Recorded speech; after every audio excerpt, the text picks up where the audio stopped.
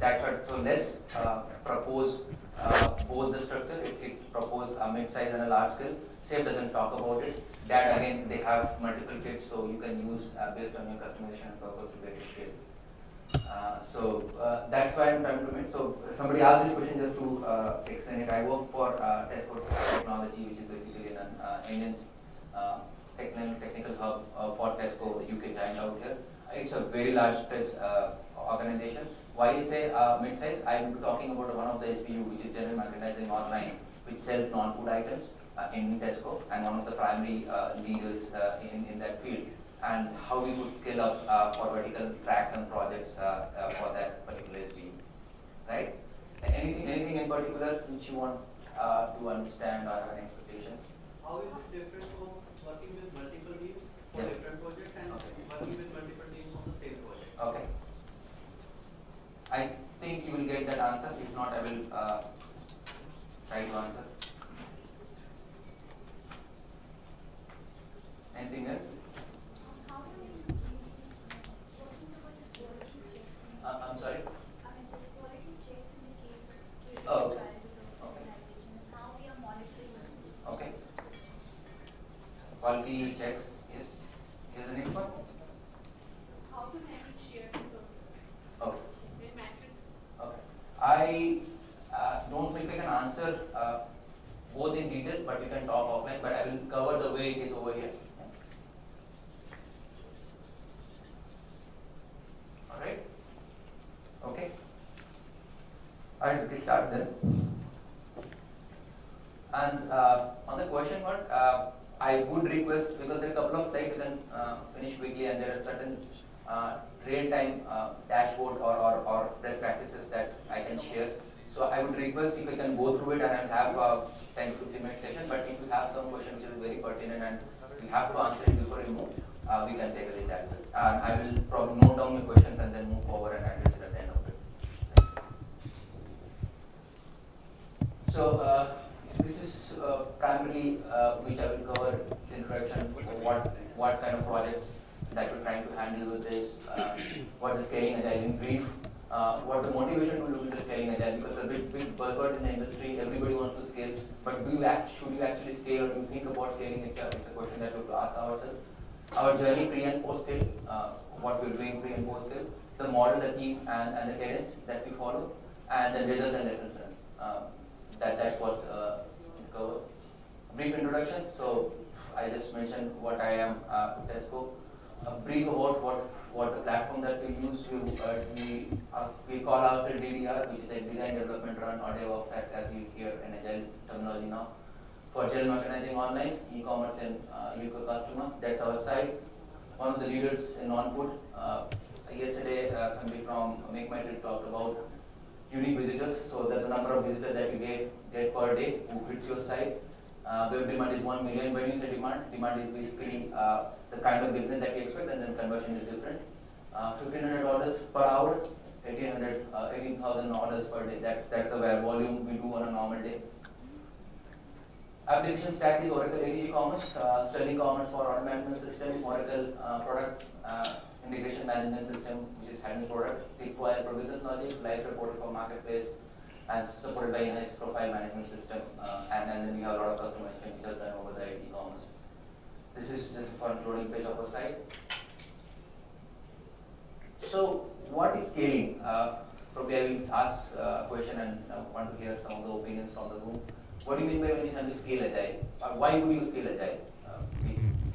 You have come for the session for some expectation. If I ask you what do you mean by scaling agile, why would you be scaling agile?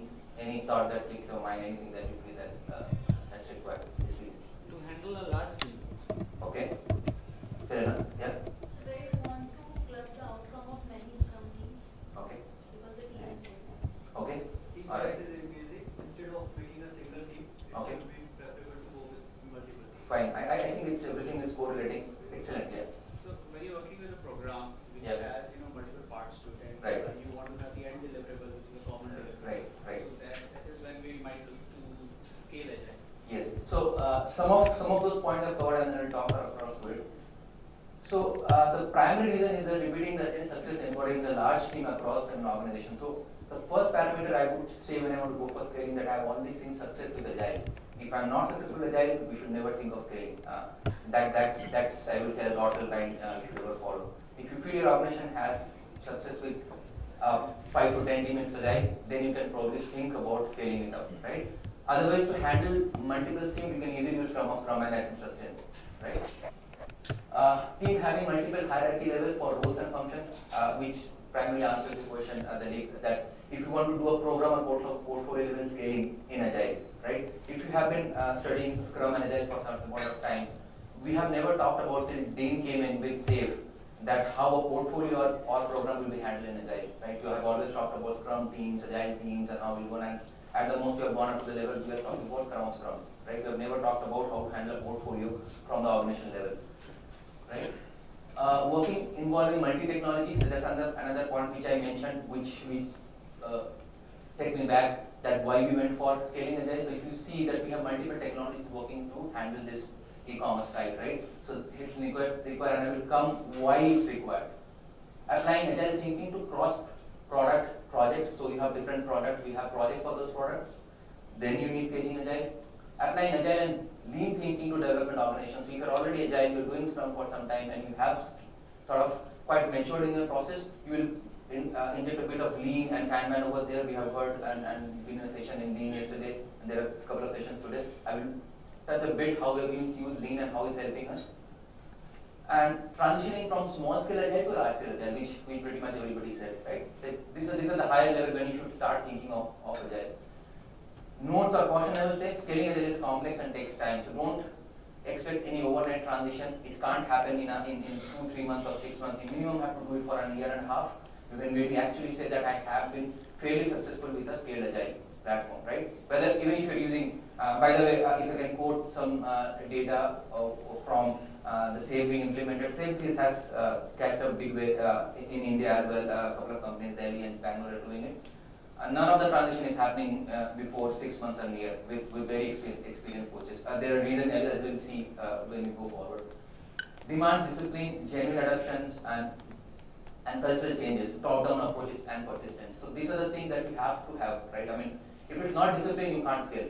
That's the reason. So while we say that we have to have an level of flexibility in Agile, which is fine, which we'll talk about in the team level, but when you grow up and you scale, you need to have a certain level of discipline and guidance that we need to follow, which we'll see. There is no perfect scaling formula, and that's why I said that you can scale Agile without even doing a SAFe or a DAT, but probably not in a very large scale, because for there you need to some restriction, and I will answer why we need a SAFe or a DAT or SPS to scale it up in the next slide. Standards perspective frameworks definitely helps, because if you're not into Agile for 1 or 1.5 years and you want to scale up pretty soon, those frameworks will give you the role and processes and a toolkit which you can follow straight away to scale yourself, right? So you don't evolve with your learnings, right? That can be shift from. There are several important success factors that the company should be aware when making the transition. Like I said, why our division and we took a journey to scaling. So this is the framework for those who are new and need to understand that what is the framework in the market. We have Scale Agile framework, which is SAFe. We have LEST. We have DAT, which Mark talked about it, and then we have all SPS, which is Scale Professional, and Scrum. Microsoft follows it. It's probably an extended version of Scrum. These are the framework that we have in the market. This also ties up with the Agile Online, the scaling, and it's pretty much correlated. So if you see out here, right, we all know what we do at this level, which is basically the team level, the continuous development and the delivery, right, build, refactor, TDD. Then we sort of handle it with the daily stand-up and acceptance that we do. As we move over, we go for an iteration and then we'll do a release, then we release. But my transformation or my movement to scaling would handle these two areas primarily, the release and the strategy, because that's where the portfolio or the program handling will come in. Right? So 5 dimensions of scaling. What dimensions you can scale, right? So you can scale for the team working on the same product, right? You can say products developed using Agile. You can also scale to bring up your agile maturity, and you can also do amount of business involvement that you have to increase, and then the departments that adopt agile. So you can scale agile in these different 5 dimensions. So our motivation to look for scaling agile in TESCO, and I have Rishi in the room who also helped us, and Rishi is from Emergent, helped us in this moment. But before Rishi joined us, or Emergent was a consulting company, we've been doing agile in a way somewhere or other, and which with further help from him we could move forward. So we used to do a 3-month release cycle, and able to respond to rapidly changing marketplace. We used to do 3 months plus. Development cycle, long to see the results quickly and exert more control over the cost. So it was the reason. Business leaders cannot cancel failing projects early, lowering risk and potential risk. We've seen many projects in past which was not viable till the time you get ready and then putting into the market. We might have lost the leadership over there, but then we couldn't cancel it because it was in the flow. Changes in priority cannot be addressed immediately with minimal risk. All this can be handled in agile, but why we couldn't do it? Because once we have embarked in the journey of 3 to 4 months release, where multiple teams are working across the product and multiple technology, we couldn't take an immediate decision and see it through, and then before we come into a pause. Collaboration between the business leaders and development teams need improvement to build stronger relationship and team spirit.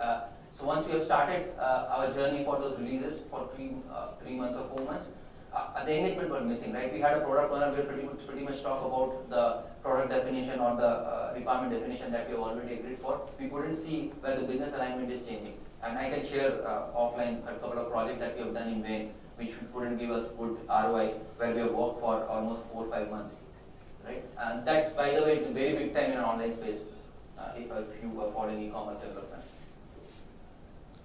Avoid missing critical delivery dates and bring in predictability. That's again a form of agile. Quality problems due to the late integration and too much of dependency on other system that can be managed. And it was not, we could go for agile scaling to an extent because it was not a big leap for most of us. We were already following Scrum, as I said. It appeared the logical next step in our agile evolutionary ladder. That's the main reason I think that also driven us.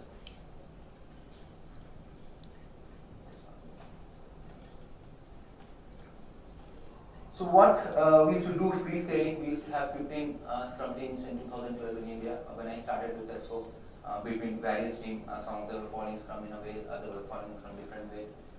Release management team to do a near traffic control and align teams output, as every team had different sprint cycle.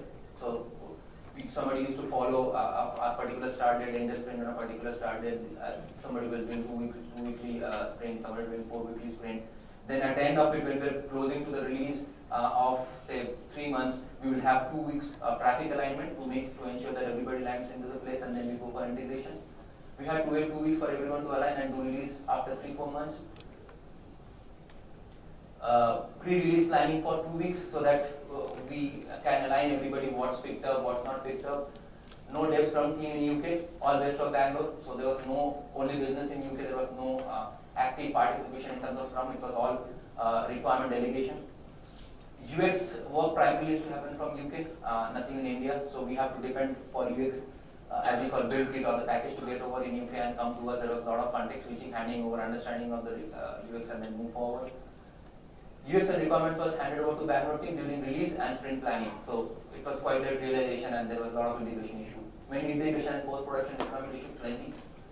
And so it was more like to a model which is below, which we fancy as Scrum Hall kind of stuff, right? If people understand, right?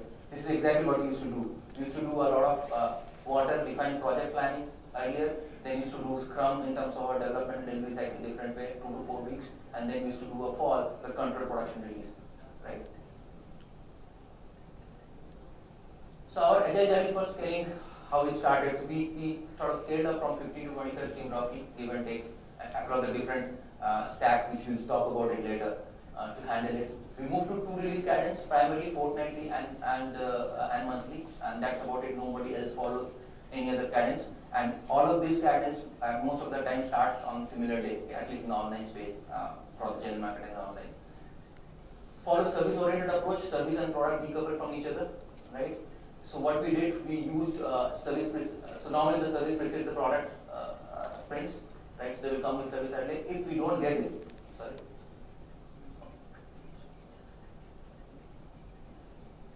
Oh,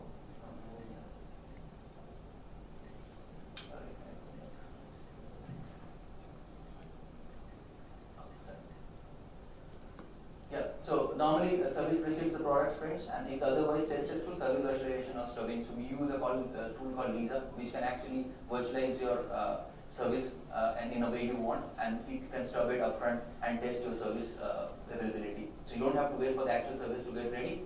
It can be upfront loaded, and then you can test in an environment, and when the service is ready, and you can do a complete integration test in end-to-end manner. Discipline environment refresh to better utilize. I will come to it how we do environment refresh in a way, right? Because it's a multiple application and different version of it.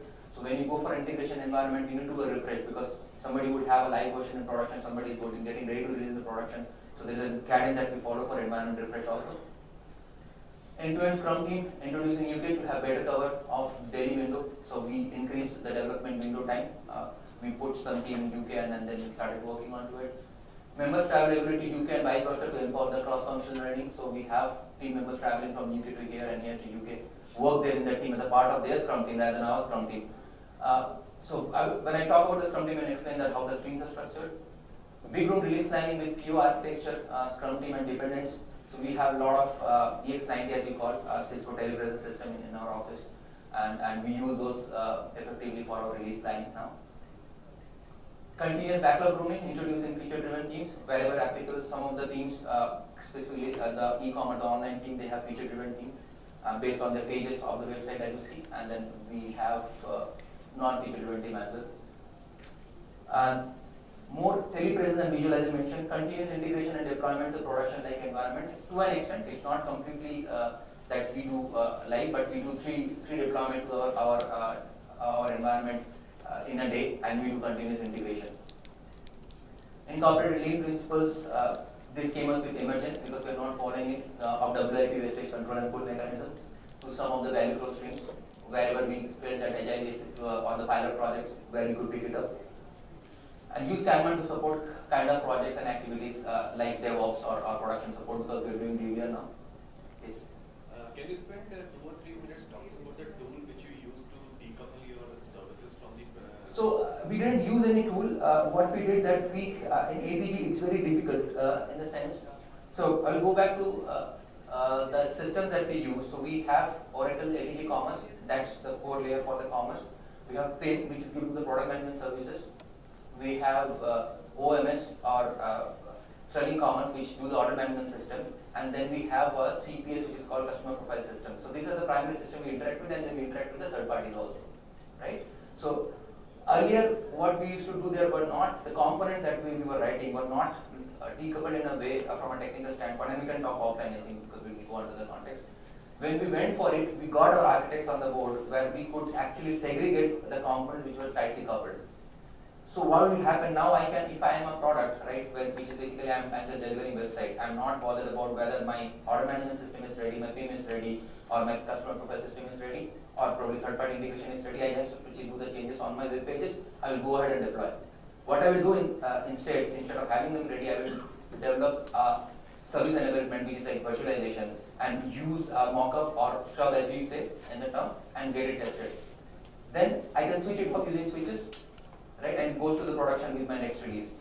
When those services are ready and in productions, first we'll do a pre-prod environment testing, and then in production we'll take it off, which is called cutover. I will come to it later, and then we'll get it enabled. So that's the simple principle. But we have to do a lot of redesigning of the stuff from the initial thing. Since we have a lot of customization on Oracle e-commerce stack, otherwise it's straightforward in a way. Yeah. Thank you. Yep.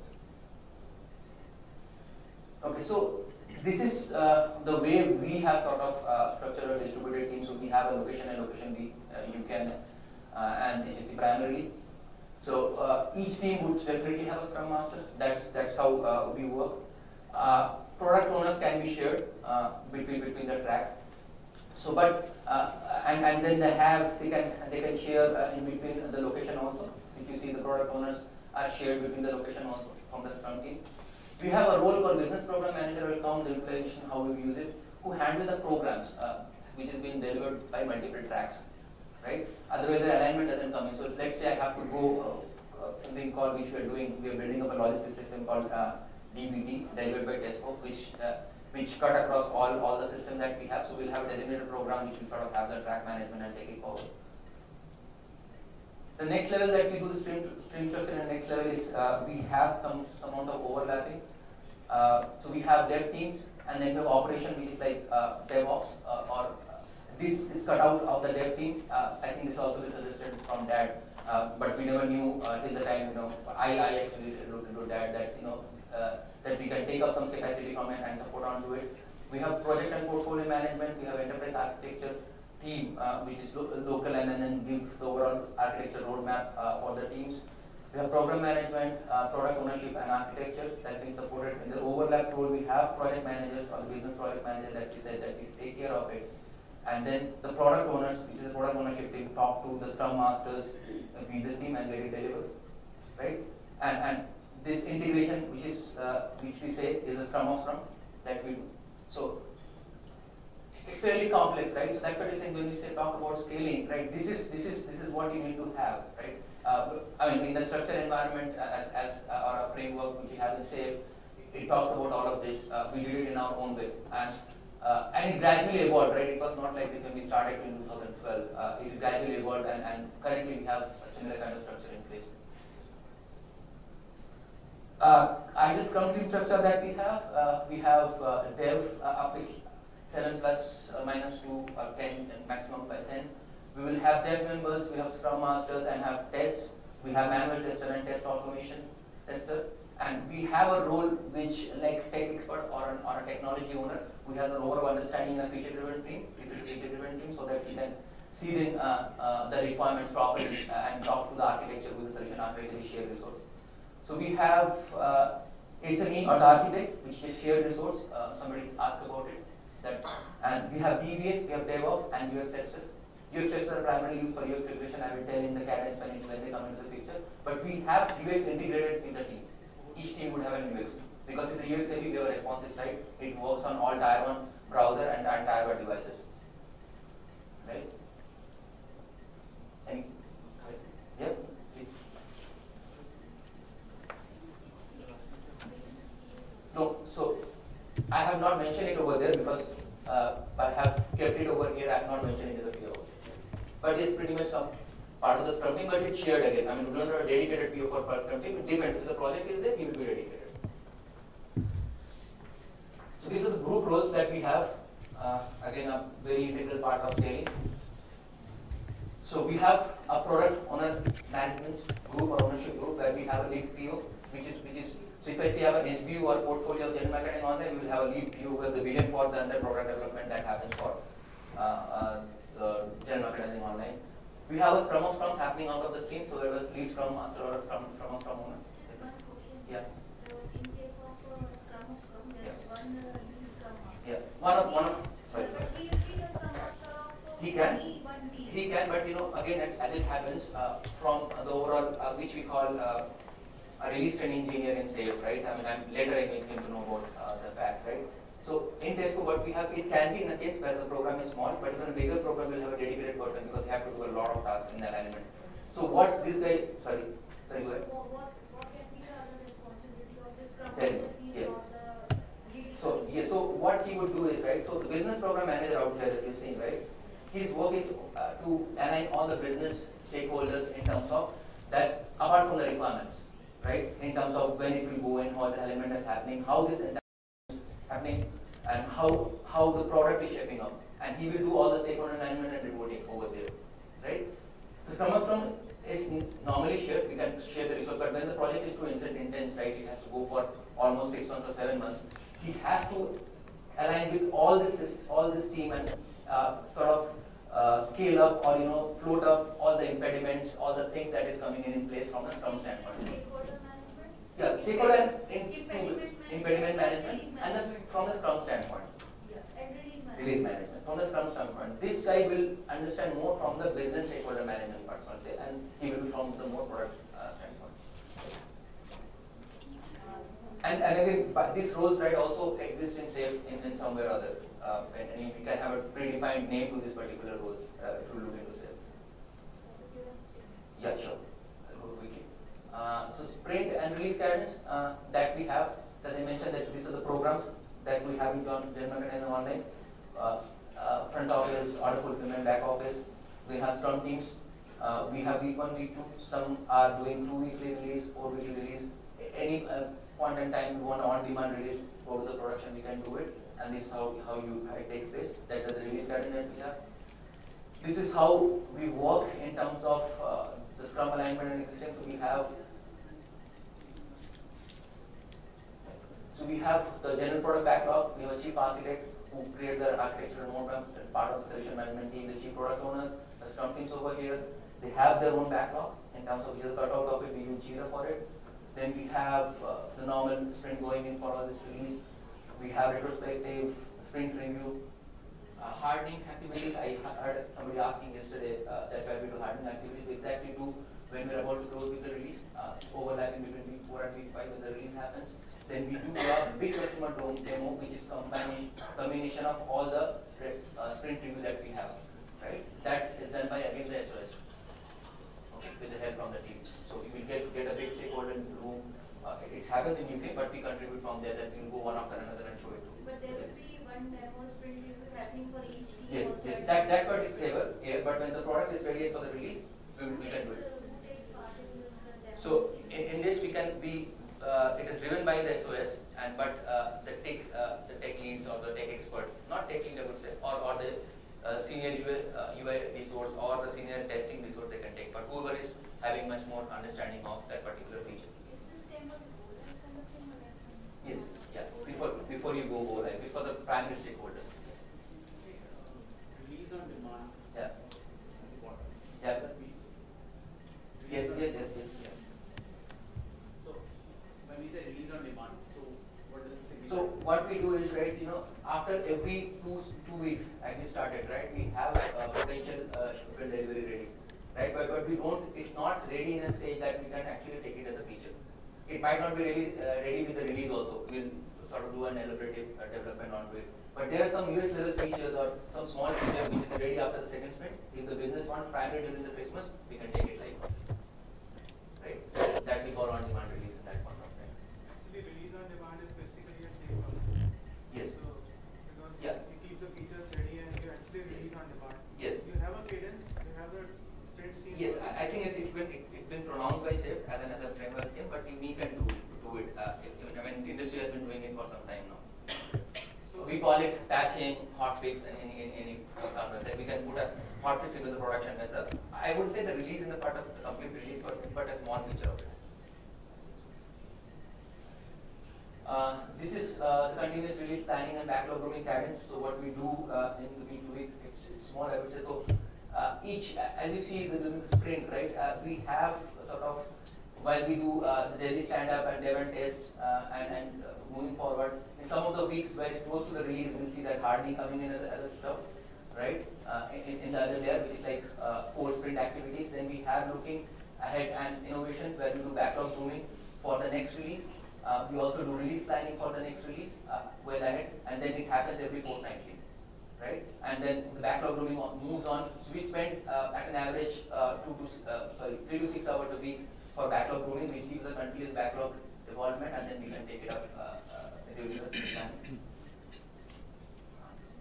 That's what we do in a backlog grooming continuously. So we have teams or they pick at a higher level, sort of the program backlog. They take it up to current release, next release, and the backlog release. Then we agree for an 80% commitment and then tie towards it. This is some example of how the ideation stage look, or when the concept comes into our backlog in SharePoint, and then how we track it in Jira. This is our, I would say, in a form train that we have started following between UK and UK. It's a very visual board where we plan our release. So this is there in both the end for the team. So we daily do a release planning, and we start pulling in these tabs over there, give a high-level estimate in a t-shirt sizing, and then plan the release in terms of it.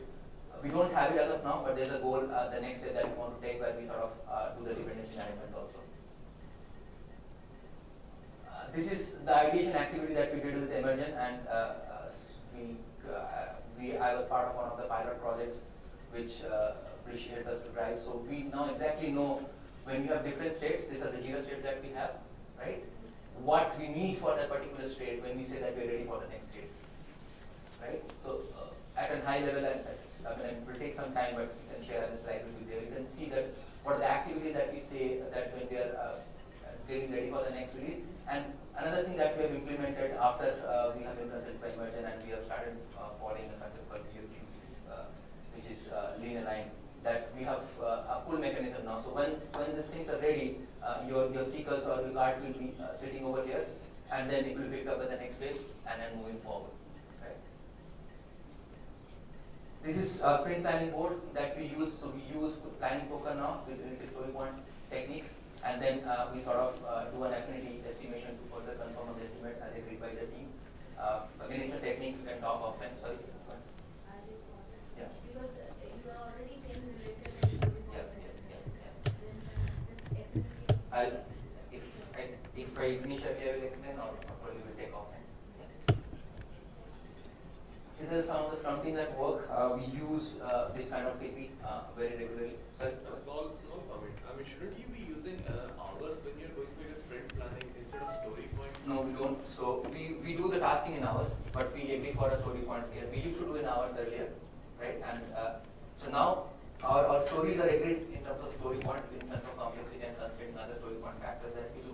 But when we do for the tasking and do take it in the sprint backlog and then take it for the sprint work, we do the hours because the tasking is in hours. We now use Jira. Earlier we used to do DFS. Both the places was the same thing. So don't you do tasking in your sprint planning view? So you're doing hours. Yes. So you estimate story in story point and then you task and then you estimate hours. Yeah, and gradually we shouldn't do it, but again, it's that anti-agile. Gradually with the time for every team, we have seen there is a correlation between the hours and story point that run up to with the experience. But we shouldn't do it. I mean, if you start with. And again, yes. So do you want to say that, when the team is becoming self-organizing and we are moving towards maturity, Yes, so you we can do a should sprint. stop doing task estimation in hours? No, you should do it, right? Because they're still doing it. The tasking are still done in hours because that's why we put our actuals and ETC. Yes. Yeah, but when we talk about a particular story and we understand from a story point of view, right, we'll do this. But the backlog grooming, the way it is held, right, as and when we do continuous backlog grooming, we start adding the task also into it. Yes. Right? So that on the sprint planning day, we earlier used to, before we started working with Emergent, we used to spend an entire 1 week for our sprint planning activities, right? Because all the tasking and everything was agreed. Now we do it in a day's time because the backlog grooming continuously is helping us to build up the story. So on a given day, we'll probably pull it up. This is Scrum mode for visualizations. Again, we have stickers again introduced where we can say that how we can attach with the link. We can talk it offline. One of the Scrum board that has been selected for the nomination and organization in this one. Impediment tracking for the DevOps and as well as in the release time, we use a different color sticker and then we take it up in an impediment backlog and then take it forward. We started using cumulative flow diagram to find the bottlenecks in the flow, right? Where we understand if my sprint is not moving properly, where to exactly do again this exercise. I mean, when we did the exercise with Emergent, so you can track it both at the story level and the phase level. So you can actually get the bottleneck, what the story is throwing up, and give you a data that the requirement is not good or the architecture is not good or the design is not good. Do the retrospective in very visual way. Most of the time we follow the sailboat mechanism. Again, one of the recommendations that came in from Emergent. We use the stuff from there and as opposed to backlog or development track. We started using Kanban for our DevOps activity. Let's just come into it. That's how we track. This is something on the environment refresh. So we used to have this number of environment. We have cut down on one or a sort of change the way we used to make things. So we have a development environment, system integration used to come earlier, then NFT, then production. It was pretty much waterfallish, right?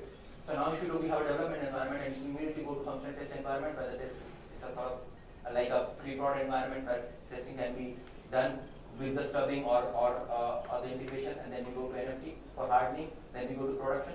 Then some of the system which is like offline or from other third party, they use this in place of the functional test environment. They come in here early, and then we refresh their code over here, and then we still follow the same pattern.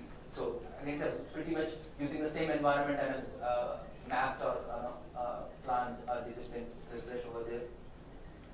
We also do some of the CI/CD practices, not for the optimum level, but the way we do. So we are developing and dead bullet box. We have continuous integration where we have check-in pairs come out. We have static code analysis, change check, and so on. Continuous delivery. We have trace in a day, which goes into the environment. We have overnight regression back that shows us the data, and then we take the action next day. Continuous deployment is not in a way, but it goes in a month. It's automated now. We can have parallel activities, and then DevOps support all the stuff. Challenges when scaling. So alignment between the distributed teams and sub-teams, as you said.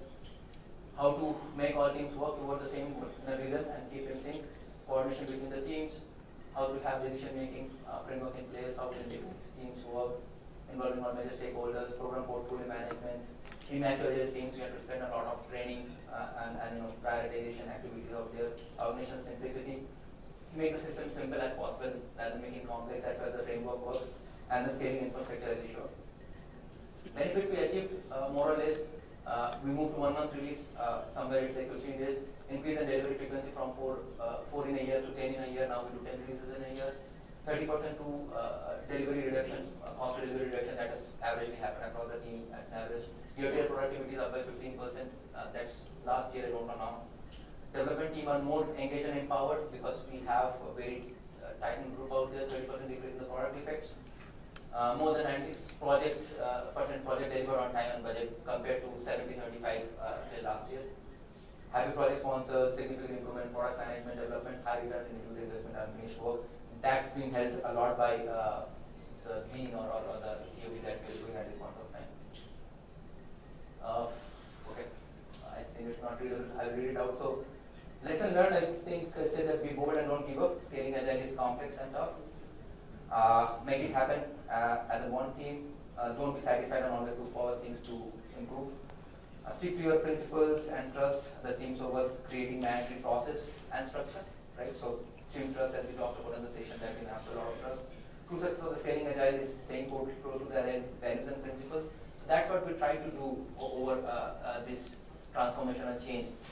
We didn't enforce things onto it. We let it evolve, and then we brought in people considered who agreed to these values, and then they did continuous sessions on agile practices rather than putting in or pumping in the framework. And then gradually, as the team evolved, we did pilot projects, and then we did pilot exercise with a smaller team, got one sprint enabled, and then scaled it up to multiple teams. So that way, I think we are helped a lot by the consultant that we also got. So just wanted to say that agile does work at scale, but with lightweight structure and discipline. You definitely, if you use framework, will have added benefit to it. You will have a toolkit. You can have very clarity of it at the very beginning. You can appoint and select and hire people based on those particular roles, create the structure. But if you have been practicing agile for some time, you can scale as well. I mean, it's not really. Some of this framework or the tool that you use out here, when I did a session with Mark day before yesterday on that, I found that they are aligning to that also. So again, that says that there is no clear-cut framework. We can have multiple tools in the box and as and when it work for the team. Some of the team are doing a very high level of agile where we have lean being implemented. Some are in basic Scrum. Some are using XP also to a certain extent, not pair programming, but where we do a pair testing kind of stuff. So that's a mixture of team that we have, and then they all we took together and then did the transformation. So any questions? I think we are how much more time? Okay, fine, thank you. Right. So that's how you can reach me as my contact, and any question that you want to ask in particular. Yeah, so I think that's a broader thing I can talk to you offline. Yeah.